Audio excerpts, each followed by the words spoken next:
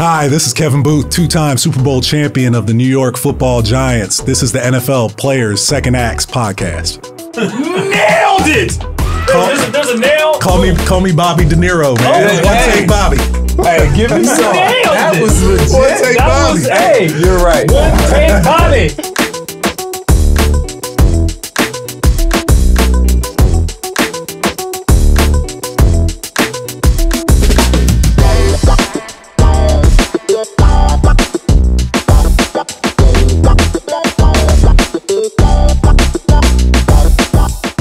What's going on, everybody? I'm Peanut Tillman, and this is the NFL Players Second Acts podcast. I got my co-host with me. He a little mad at me right now. This is my guy, Roman. I'm always never on time, Harper. What's up, baby?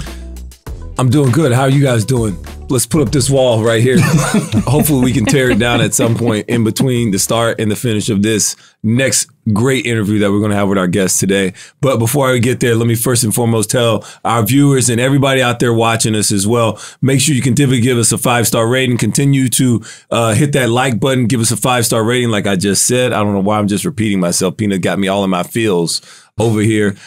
And after that, wherever you listen to your podcast, whether it's Apple Podcasts, iHeartRadio, continue to tell a friend to tell a friend to tell a friend. Come check us out. Continue to check us out. Peanut, who we got today? We got a good guest, y'all. Let me read his resume real quick. He was a 6th-round draft. What is about these 2006 draft class We guys? in here. Y'all we in are here. Game changers. Yeah. We are delivering. We are great. We are the future. Y'all need to be quiet. So he's a 2006 draft pick out of Cornell, Ivy League school. So y'all know he got the big brain on him. He's an offensive lineman, played 10 years. He don't look like it. Not now. But he played 10 years in the NFL, won 2 Super Bowl with your Giants of New York City, and now he's working at the league office over player personnel. Ladies and gentlemen, please welcome to the show, Mr. Kevin Boothe. Hey, happy to be here. That's so funny though, because you made me think of Coming to America. The Giants of New York. The Buckers of yeah, that was what I said. I was looking at Coming to America the other day. The Giants of New York. It was the most interesting thing. Oblong. Yeah. So Kevin, man, I just got to know off the top. Whenever I hear of any small college guy getting drafted to the NFL, automatically I'm like, they probably just destroyed people. Dominated. Just destroyed Dominated. people. Was that the case with you? Were you just destroying cats in college? You were a 3-time All-American at Cornell. At Cornell. So, thank you. I almost said Columbia, but because we're in New York. Man. You can see that's fighting words. Right? Do not do that. I know. That's like me calling you a Kappa. You be like, hey, chill out now. Here we go. See? Chill out. You got personal quick. Here we go.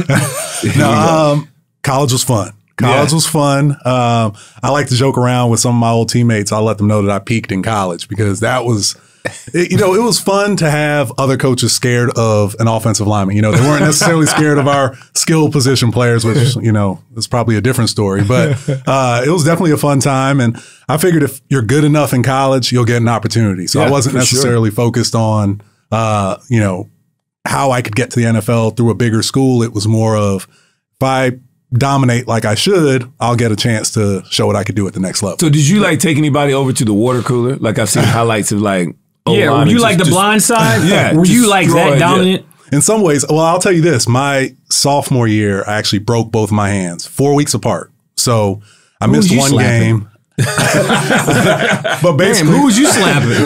for the second half of the season, I basically had 2 clubs on my hand. And that's what a lot of. So you had 2 weapons. Yeah, pretty much. Okay, pretty much. And I would dare the officials to throw a flag, and I think I got a couple that season. But them Q-tips ready.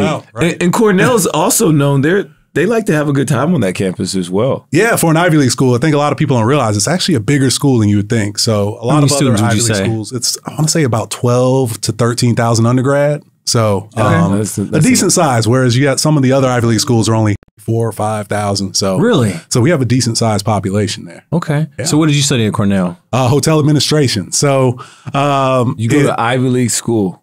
See, this takes me to my welcome to the NFL moment.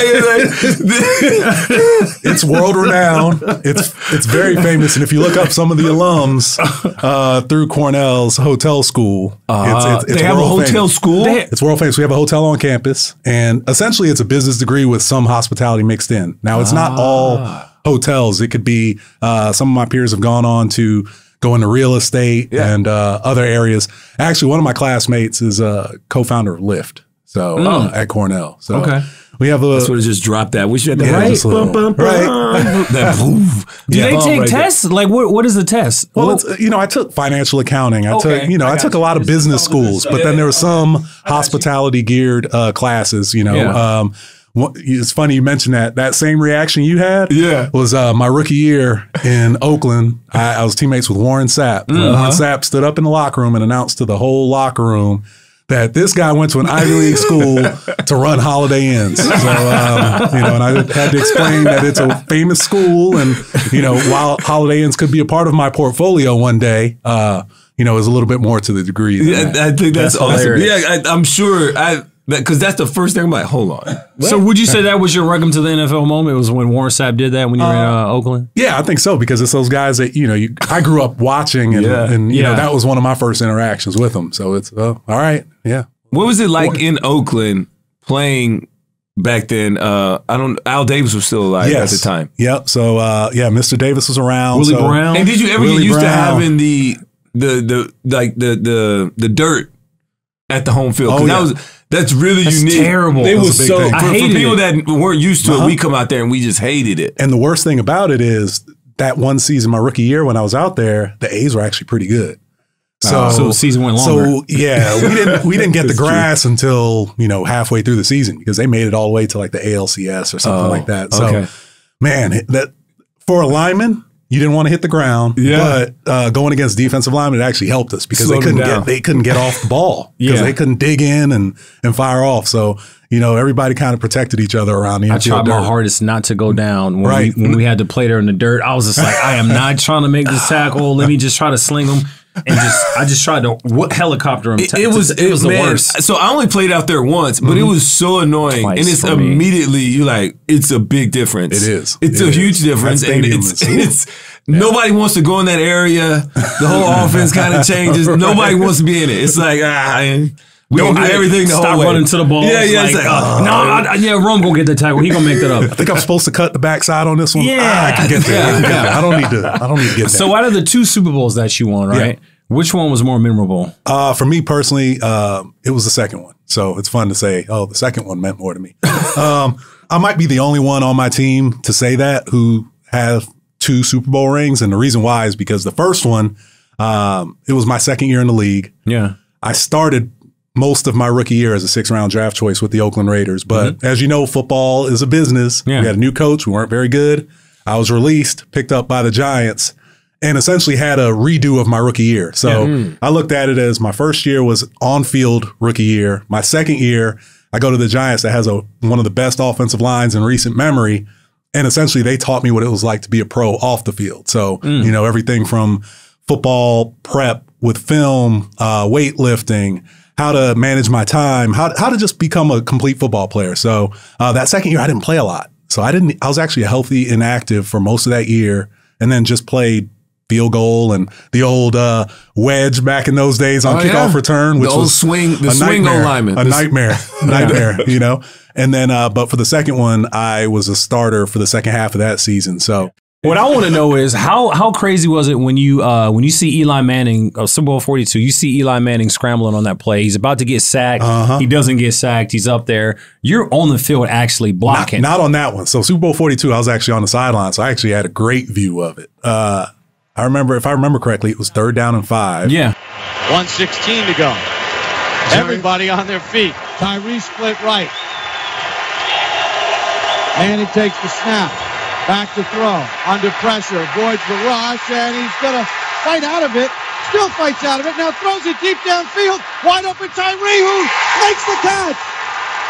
At the 22-yard line. What a play by Manning. He eluded 3 sacks. He runs up to Mike Terry and calls a timeout. And what a catch by Tyree with 58 seconds to go. Tyree had Harrison all over him. The ball was on his helmet, but he got his other hand on it and pulled it in. That's some play. And, we battled with this team toe to toe. And then when I saw him get grabbed immediately, and it's one of the running jokes we have with the offensive line group is whose fault was it really? It's either the center, Sean O'Hara, or the left guard, Rich Seubert. One of those two gave up penetration to Richard Seymour very quickly. But when I saw Eli get grabbed. I'm surprised they didn't blow the whistle. Me too. I was like, we came all this way and we lost the Super Bowl. You know, it's like, man, this stinks, man. You almost wish you just got blown out at this point if you got this close. And then you see him escape and you're like, oh, man, we got it. And then when he threw it, I was like, oh, we lost again. Because I was like, it was like up and down. Rule number one is don't scramble and just throw the ball up high in the middle of the field, right? Wait, just threw it up in the middle of the field. Here's this grenade. Yeah. I think Mario Manningham made a great catch on the sidelines too. Super Bowl 46. So that was I was on the field for that. I feel like I get him confused. Yeah, I'm so confused. They're very similar games. It's eerie. It's eerie just the way the games went. 4-man rush. Eli throwing into traffic on the sideline. They're going to rule it a catch by Manningham. Now, Super Bowl 46, I was on the field, and I'll never forget the pass protection because I was a left guard at the time, and it's this protection called 80 key, which is a 6-man protection, our tight end staying in, and the tight end's on my side, and the rule that week was, hey, left tackle Dave Deal, you go help the tight end, leave Boothe alone. And I'm looking at Vince Wilfork here, one-on-one. And if I tell you, if you go back and watch that one, if Eli has to hitch one more second, I think I'm on top of Eli. I mean, I'm holding on for dear life with Vince Wilfork. And luckily, Eli got the ball out to Mario on that play. Yeah. So, Tim, I had like a very chilled coach in Lovie Smith, like super calm, very laid back. What was it like playing for Tom Coughlin? Coach Coughlin, that's still to this day one of my very good friends and somebody who I look up to. Yeah. He is no nonsense, as you would expect. Yeah. Very old school. The thing that I really appreciate about him is that it is black and white. There is no gray area. You know exactly where you stand, and there's always room for improvement. So no matter if you've played a great game or a poor game, there's always something to critique. So, you know, there's times where you come off a big win and you're thinking everything's great. And you walk by him, hey, coach, how we doing? He's like, are we going to block the three today? What are we doing? What are we doing? Come on. You know? So, you know, he always kept you on your toes, but he's one of those guys that he had his set of rules. Yeah. And if you followed him and you competed, you were his guy. Yeah. And he'd do anything for you. So that's cool. And I think that culture kind of went through those Giants teams where we weren't necessarily the best, you know, record-wise, but it would always show up every Sunday. We were always prepared to play and knew what we had to do. So. Yeah. Not only that, but playoff Eli was pretty good too. Yeah. And how has that really maybe impacted your life going forward? I look at myself, and most football guys, especially ones that are able to play and have any type of success in the league, you're a plus-minus guy. Like at the heart of hearts, like I just want to be graded. Like I'm very cool with being critiqued. Yeah. So having a coach like Tom Coughlin, what does his impact not only do for you as a player, but then really now in your second chapter, being able to be open, being ready to be graded, I guess, of some sorts, always told for what you need to do to improve. You brought up a great point, and I think the one thing that we as football players often sell ourselves short on is the skills that we strengthen while we're playing. So, you know, the ones that stand out for me are, you know, that ability to perform. Right. Being at your best when your best is needed, being resilient, because football, every play is not going to be great. No, right. There's going to be some very bad plays mixed in with some good plays and some okay plays, you know. But then also just being coachable and being eager to be coached, being eager to be corrected, wanting to be corrected. Yeah. And that's something that, especially my time with Coach Coughlin, you know, we joked about always having something to nitpick on. Yeah. I think that's the type of stuff that really helped me moving forward because it's, you know, yes, I can, you know, work on this project or this assignment and everything's great, but there's always room to improve. And I don't take it personally when somebody, you know, critiques it or offers suggestions. And I think that's something that we often take for granted as athletes. But that's what, for the most part, though, we've had a couple other guests on the show. Like a lot of guests that we've had on the show, they're in media now. And one of the things the football players, when they get into the media, they don't get critiqued. You know, and we're so used to going out there, you do something, you look at the film, right, and your coaches plus or minus, right. This is good, this is bad, right. And so often when you when you're in the role of a broadcaster or an analyst, your person or whoever your producer is, they just kind of like, That was great. Yeah. Good job. Good right? job. Yeah. That was great. But we don't operate in that space. Right, like we run toward the criticism. We want to be told. I yearn for it. Right. Plus or minus, because you're always wanting to improve. Right. So that's the one great thing I love about us as athletes. Like we're always looking for that improvement. So you got drafted by the Saints, played in Carolina, then went back to the Saints. Mm-hmm. Full circle moment, right? You yourself drafted by the Raiders for a year, come up to New York for about 8 years, and then you go back to Oakland for another year. Yeah. How crazy was that? How was that? It was crazy. Yeah, you see that? You like that? See that? You like that? It's a bit surreal even looking back on it, how you're able to kind of have that bookend career. Yeah. It's interesting because those two Raider stints on the field weren't great from a record standpoint, but I think I really appreciated my journey because when I came back as an old grizzled veteran, I think that was Derek Carr's rookie year, Khalil Mack's rookie year was my last year in the league. You realize and appreciated how far you've come and how much you've learned, and you try to pass on some of that knowledge and some of those experiences so that you can help out that younger group. And so it was a great experience. I purposely went back to my old number so that my family didn't have to get new jerseys, or so that I didn't have to get new jerseys. But you know how free agency is.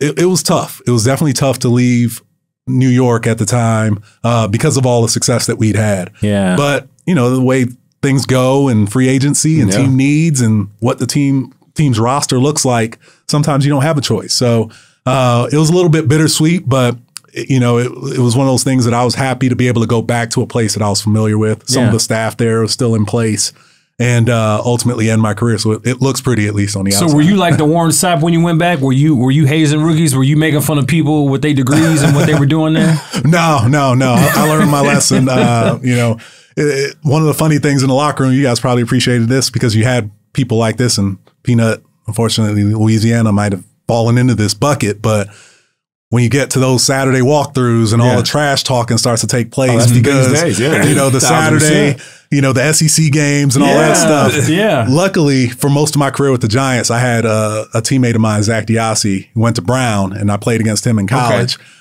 And we'd have our one Saturday, a year where we could open up our mouths and everybody's looking at us. They're like, "Oh, this is cute." The two Ivy Leaguers are gonna. Did you guys even start playing football yet? Because our season would start so late. So I'd always keep my mouth shut around guys, especially those that came from the big schools. That's hilarious. You're right though. The Ivy League's like, you guys y'all got it's not a club sport. No, we play. All right, Kevin, you got to tell me this. So, how much did you weigh when you played? So I played most of my career anywhere from about 305 to 315. All right. And how much are you weighing right now? On a good day, probably around 245. So I hover around that 245 to 250 range. All right. Now, how has this weight loss journey been for you? Because we all know it. Yeah. Most old linemen, they go either or. Right. They either pack it on and pack out, or they lose it all. Right. And you're on the opposite end of it. You look like a tight end. Thank you. For me, it was just a matter of staying into a routine. So, once the playing career ended and I knew it was winding down, I knew it was important to prepare myself for the next phase of life, whatever it would be. In the league office. At the time. Didn't know, I kind of knew that I wanted to stay involved with football, but needed to keep myself busy. I didn't want to just sit there and, pout about not playing football or watch TV and think that I could still do it, even though I probably did go through that phase, if you ask my wife, for a little bit at least. So it was just a matter of staying in routine. So I knew that I was typically get up in the morning, go to the facility and work out prior to meetings and all that stuff. So I just kind of kept that routine, and it's something that I've kept today. So wake up every morning, and now it's become such a habit where if I don't do it, I almost feel guilty or something's off for the rest of the day, So just staying into a routine and building good habits. And, it's been a fun journey. Not fun on the wallet because all those fine threads that you had to wear on the plane, dress code with Coach Coughlin, suits for away games. A lot of those, it got to a point where my tailor is like, "Hey, there's nothing I can do about this, buddy. There's only so much. There's only so much magic I can work. I can't take this in anymore." Right? So the suits that you were wearing, I know the linemen used to have those the walkers. Do you remember the walkers? I do remember the walkers. That's a running joke. Were you a walker guy? I had one walker that was given to me for free, and then I never did again. And it went out. I felt like right after that phase. Yeah, I'm so glad I didn't get a walker.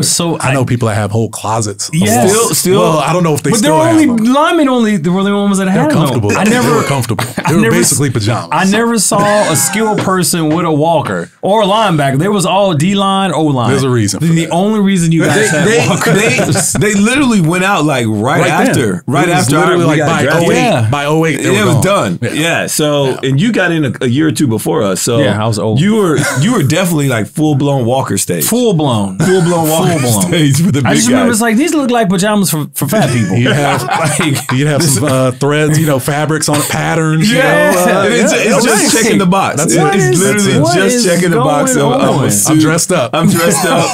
This is funny though. I won't get fined. Yeah. But that was a big deal. It was like linen. It was polyester. Cotton. That's a great question. People just that was- don't know, you need to look this up. Look up Google walking suits. the I think. walking suit. NFL walking offensive suit. lineman, D lineman, walking suits. You'll see a lot of large men wearing these pajamas. Hopefully, I don't show up in any of those. Yeah, Oh my gosh! you only had one. That's good. That's the only one, and it was for free. I didn't. It was What color like was a it? gift. It was actually nice. It was like a blackish gray, and it kind of had a pattern in it. So it's one of those. Okay, where like a if you look at it, charcoal kind of, exactly. like a gunmetal kind of. Yes, Yeah, okay, yes. I got you. So Dress up, dress down with it. you know, either way. So 2012, I went back to school and I got a master's degree. It took me about 3 years, but I was still actively playing. So I was working. I was actually at the Pro Bowl when I started my first class. And I know you did the same thing. Similar. You got your MBA from George Washington. I know the NFL, they have a tuition assistance reimbursement reimbursement. type I of don't know the thing. exact name of the program, but you did that.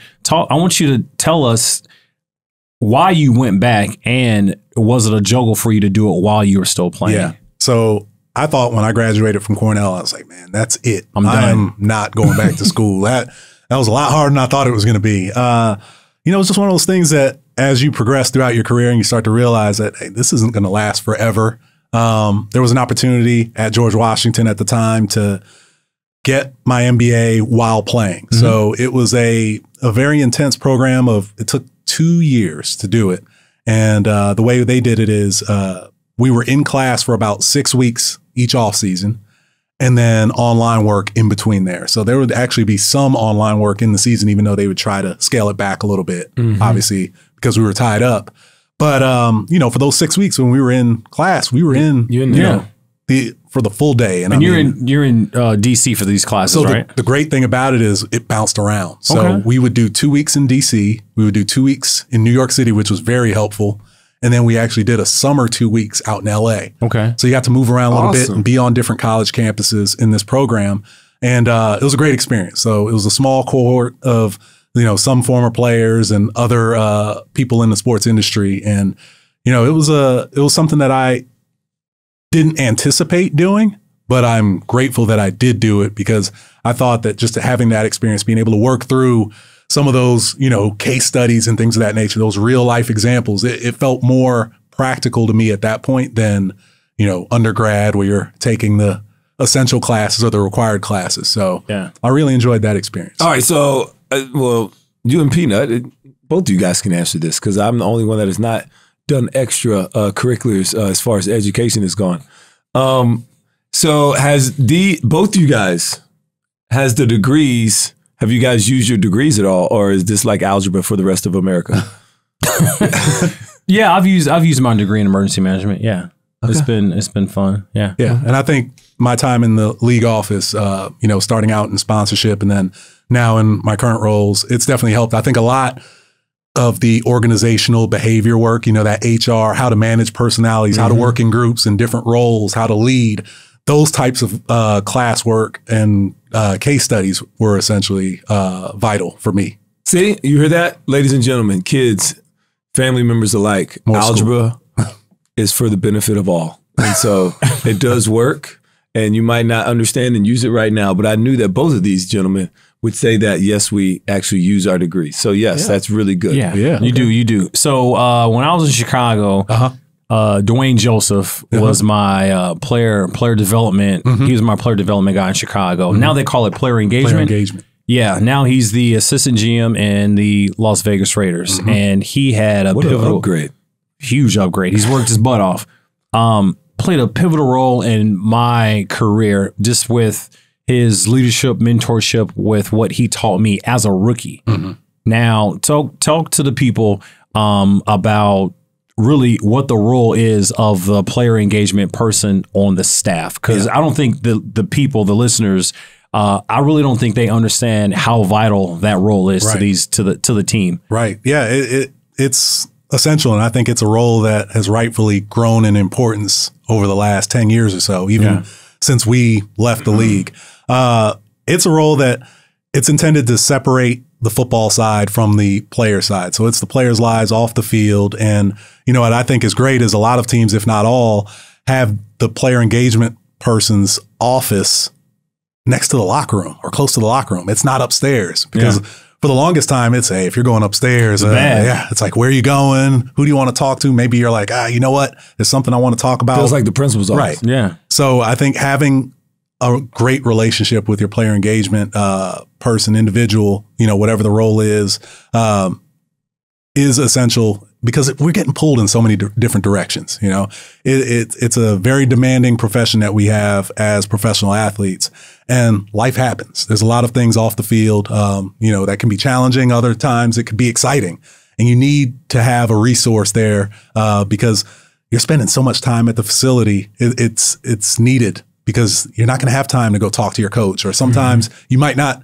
see your spouse or your significant other for an extended period of time. You need to have somebody to vent sometimes, somebody to talk to, somebody to bounce ideas off of. So having that person at every team is very valuable. Yeah, not only that, but actually him being like being able to express to you some of the things that the coaches may be thinking as well. Right. And so it's able to be not only like a mediator kind of you know what I mean? So it's not only being able to be heard, but also absorbed.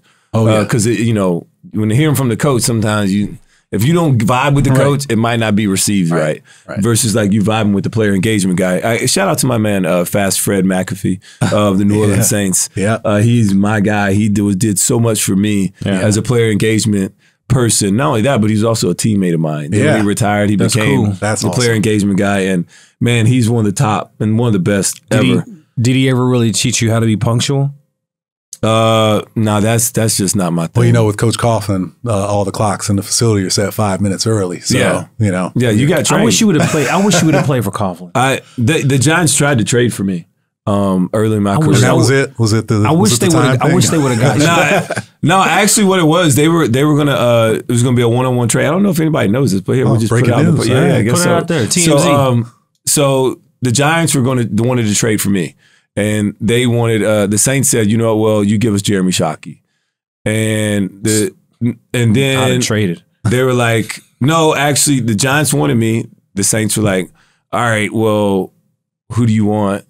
And then they said they wanted me. And they were like, all right, well, what's up? And then they said no. The Saints said no. Yeah. Saints did not want to give me up for Shockey. So instead they gave up a second round pick. Yeah. I remember that. I was on the team. And got that back. And so I only knew that true. I thought it was just a rumor. And then I met Dave Gettleman for the Carolina Panthers. And he was like, oh no, I was in the real deal. Yeah. Because when I first signed there, he said, Mr. G. He was like, I've been wanting you since you were like year 3. Yeah. I wanted you all the way up here in New York. I was in the room. I said, I thought that was just a rumor. He's like, oh no. It was real. Dave Gettleman is the first person I met when they claimed me off of waivers, and I pulled up to the old Giant Stadium, and he's right there, and he's like, "I've been watching you the whole time," you know, similar type of thing. And that was kind of my first experience, first person I met from the Giants office. But I do have a funny story. You talked about the Saints. I don't know about you, Peanut, but every time we went to the Superdome, it was bad for you guys. At least 5 or 6 touchdown passes from Drew Brees. And I still have, you see how I'm like kind of looking off in his face? It's like PTSD because I can still hear the music. You know the music after the touchdown? You know the song, Stand up, And so the 2011 season, Super Bowl 46. That was our best team. So they beat us in the regular season that year. I think it was on Monday Night Football, like 49-27. It was bad. I think we scored late, you know, to make it look better. You're right. This is so irrational, but we had a divisional playoff game at the 15-1 Green Bay Packers on a Sunday. Yeah. in the divisional round. The Saturday divisional game was New Orleans at San Francisco. Yep. And we get to our hotel, and we're not even worried about the 15-1 team that we're playing tomorrow, the defending Super Bowl champ 15-1 team. We have our eyes on this San Francisco-New Orleans game, praying that San Francisco somehow wins. This is the one in San Francisco, right? Yeah, this is that crazy game. Tony Montana. Yeah, the Tony Montana game. Crazy game where there was like 4 touchdowns in the last 2 minutes. It was crazy. And I mean, we're on the edge of our seats and we're watching and we're like, oh no. So if we go back to the Superdome, it's, we talked about that. We said literally that was our best team. We won a Super Bowl in 2009. But that 2011 team was electric. Offensively, we put up all these points. Defensively, we were really good, forcing turnovers. We got after people. And we knew like that was our chance. Like Atlanta just happened to be winning all these games. And like we just didn't get a home game. We had to go on the road and we played so bad. We had like 4 or 5 turnovers and we still barely lost the game. And we were like, man, we were kicking ourselves because then you see us. Yeah, because that's typically what happens. Whenever they see the Giants win, it was like, the Giants won. Well, not only that, but it was like, dude, we would have crushed the Giants. like the Giants, Eli had 0 success coming to Superdome. Superdome was an awful place. It was a bad place for the Giants. Not a good place. It was not a good place. Every time we matched up, it was yeah, I can still hear the music. I can still hear it. It's like, so when we saw that, because we didn't think you guys would win, and then when you guys went on, then you go into San Francisco and beat San Francisco on top of it. We were just like, funny. Dude, there's no way they would have beat us in New Orleans. But hey, it's all water on the bridge, and congrats to you for your second Super Bowl. Well, you're almost there, right? I'm still better than you. I'm still better than you. Oh. Really? Did I have to say that? That was the personal jab. That was like real personal. From the fraternity thing, I think, early on. Yeah. Anyway. So here's a fun question for you. Yeah. It's a society question. What is Coil and Dagger Society? Oh, I can't tell you that. What? You can't tell me that. No, I'm joking. I was like, okay, that's some secret. It's an honor society. It's a little tongue in cheek. It's like a secret society. Remember the movie The Skulls? Yeah. It's not like that. It's not like that. Okay. No, it's an honor society that I'm pleased to be a part of at Cornell. It dates back, a very long time, and it's usually for students and eventually alums who've had a tremendous amount of success in the classroom, as well as are considered leaders on campus. Yeah. So. But it's one of those things that we like to keep some secrecy around it. Okay. As it looks. He tries to do that with his his Q cats, the Q cats. He be trying to you can dish it, but you can't take it. Anyway, the Q cats. So I got another question for you. Is it true that when you were in college you memorized the hometown of your opponents? No. I you know what? I think I knew some, but not really. Is this a Cornell thing? Yeah, it's not a Cornell thing. Not a Cornell thing. No. I think they knew in college because, I was a terror in college. Feels good to say that. I don't know what it's like to be, considered feared. A lot of times they would know a lot about me, right? You know what I mean? It's like, it's fun. It's fun. Man, is this what it feels like to be, No, I tell you, man, I peaked in college. No, I didn't know too much about them, but it was a lot of intense film study for sure. I hear that. You got the other one? Oh, yeah. No, you do the one we never ask anybody. Okay. All right. You ready for it right now? I'm ready for it right now. Nervous. Are you nervous? A little bit. Don't be. All right. We've never asked anyone this question. Ever. Yeah, this is a new one. We've been talking about this for a while. I'm the guinea pig then. You are the guinea pig. All Crash test dummy. All right, you ready? 3, 2, 1. Mount Rushmore. 4 greats of all time. Who's on your Mount Rushmore list of people of influence that have influenced you, your life, your playing career? Wow.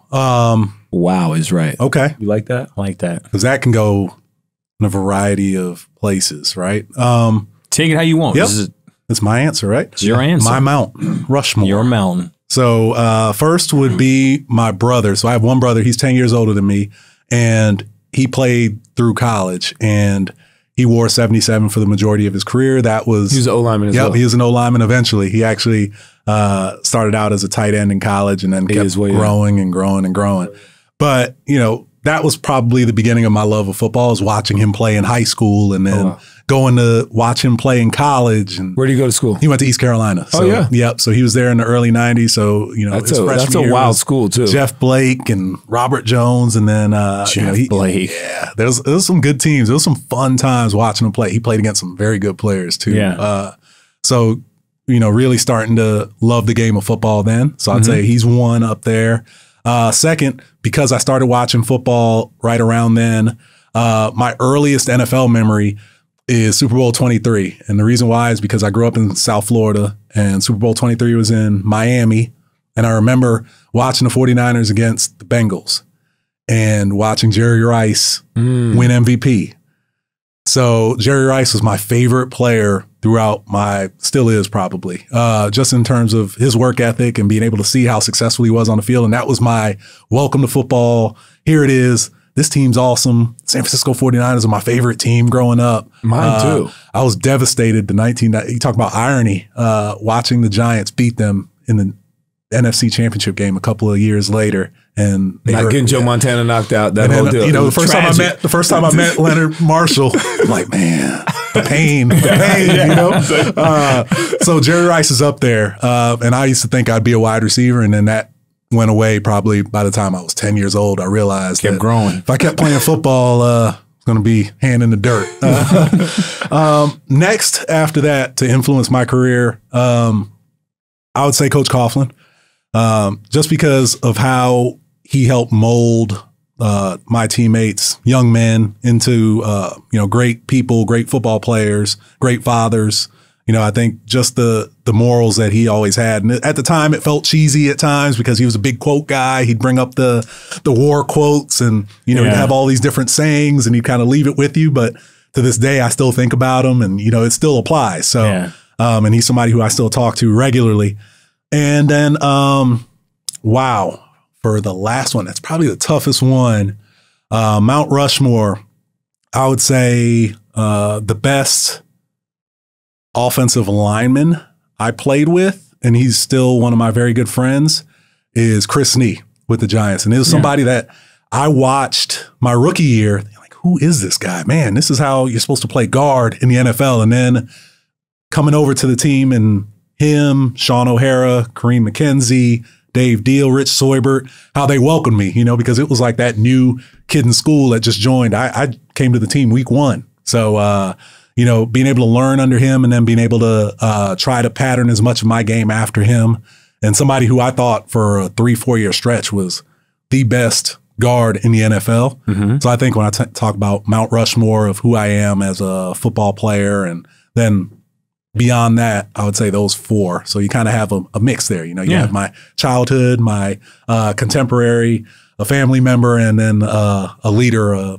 coach. So I think that's my four. I like it. That's a good mountain. Yeah, man. It's a great Mount Rushmore. Yeah. Great job. Thanks. Thanks. Not bad for the first one, right? Set the bar high. Set the bar very high. Set the bar very high. You laughing? Why are you laughing?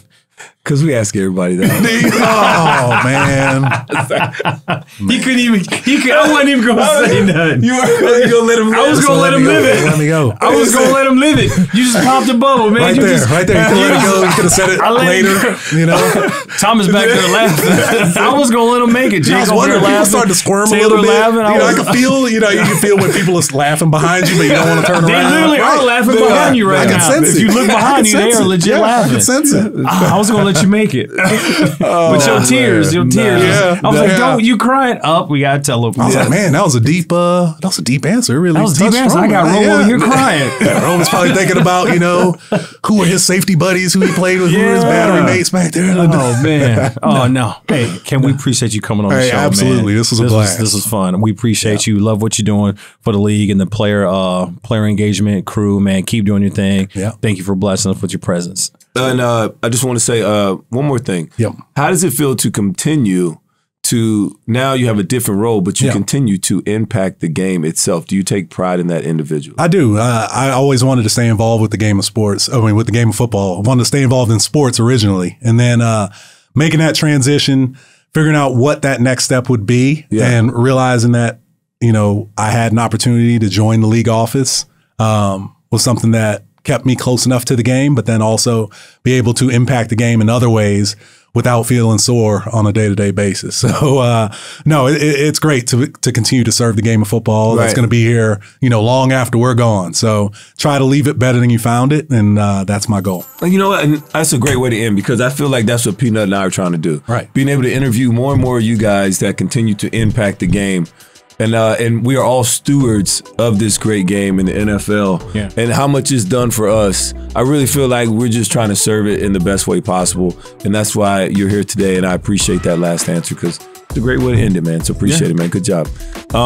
Thank you, man. All of our viewers and followers out there, continue to wherever you pick up your podcast app. Man, you got me messed up today, Peanut. Maybe because I'm late. All right. Well, anyways, wherever you get listen to your podcast at, whether it's Apple Podcasts, iHeartRadio Podcast, continue to listen. Give us a view. Tell a friend to tell a friend to tell a friend. Give us a 5-star rating. Hit that follow button. Man, this was a good one again. We're going to continue to load them up. We have more and more people in their second acts doing great things, not only for themselves personally, but for the NFL, pushing it forward, man. Kevin Boothe, you are one of those people. We appreciate you. I'm Peanut. That's Roman. That's Kevin. Hey, man, this is the NFL Player Second Acts podcast. Thank y'all for tuning in. Great Mount Rushmore, too. We out. Peace.